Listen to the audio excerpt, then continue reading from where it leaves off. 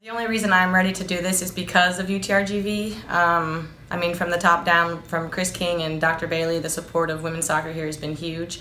But obviously, most important, Glad and the players here have the feeling and the growth I've made because of them is pretty much the reason I'm able to move forward and take this new position. I've loved the Valley. It's a great place to live, and I've enjoyed it so much, and I can't believe it's been 4.5 years because it feels like yesterday when I got here.